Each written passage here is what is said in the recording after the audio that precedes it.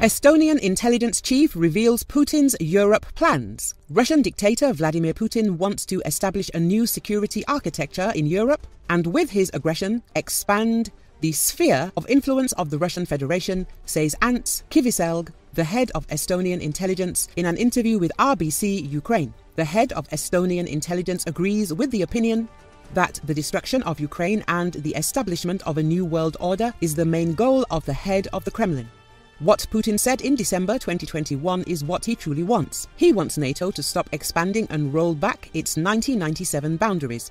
Kiviselg said. The head of Estonian intelligence also added that there is no indication that the Kremlin has changed such plans. I believe he wants to establish a new security architecture in Europe. Russia wants to expand its sphere of influence and increase it.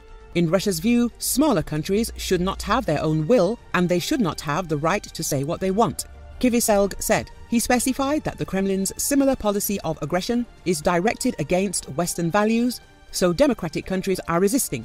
There is no scenario in which we would want to live like Russia, Kiviselg emphasized. According to him, there are people in Russia, both in population and among the elites, who are not very satisfied with what's happening. And the Prigozhin's march showed that unexpected things can happen in Russia.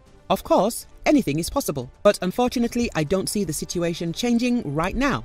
But I would be happy to be wrong, Kiviselg said.